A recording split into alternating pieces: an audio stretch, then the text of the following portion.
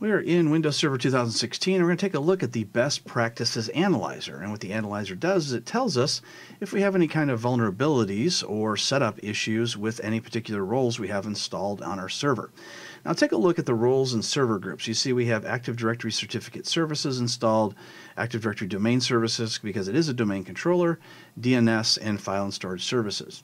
So we can click on any one of these services and we can choose to run the Best Practices Analyzer based on that information. So let's go ahead and click on Active Directory Certificate Services. And we'll go ahead and scroll down and it'll take us to the Best Practices Analyzer here.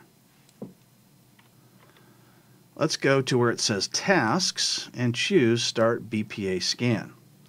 And we'll go ahead and choose just our one server, but if you have more than one server, then you can go ahead and choose those as well. And now it's going to take a little bit of time to run the scan. And after a few seconds, it says it's done, although some scans do take longer than others. So we only see a couple of warnings. One is that the CA database and log files should not be stored on the system drive. So basically it's saying, hey, you need to move these to a D or an E drive. The other is the computer and auto enrollment group policy is not enabled. So we can enable that policy in order to get that policy to work. Let's go ahead and choose one of the other ones. Let's do Active Directory Domain Services, and we'll do the same thing. And we'll choose the tasks and start BPA scan, choose our server, and let it run. And it's all set, and we see two warnings and an error.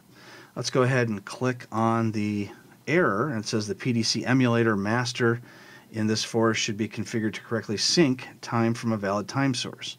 So if we click on more information, and it takes us to a website, and it hopefully tells you a little bit about what that error is. Now I don't have this particular computer available on the internet, so it's not going to take us there, but the link, as long as the computer is internet enabled, will take you to that information. Now once you resolve the issue, you can run the Best Practices Analyzer again, and you should see that error is now gone. And same things with the warnings. You can click on the link to take you to more information on how to resolve it, and then you can go ahead and run it again. And hopefully all those issues will be taken care of. So here's one that says that the organizational units, some of them are not protected against accidental deletion.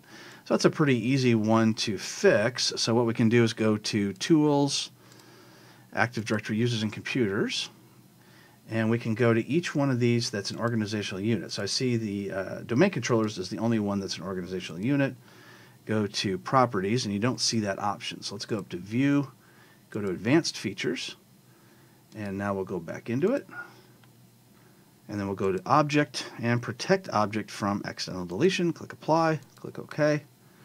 And all the rest of these are folders, so I don't see any more organizational units, so that should be taken care of. Let's go ahead and run this again and see if that warning goes away on the second time around. And look at that, the second time we run it, the warning for the OUs is now gone, so it worked. So that's how we use and resolve issues after running the Best Practices Analyzer in Windows Server 2016.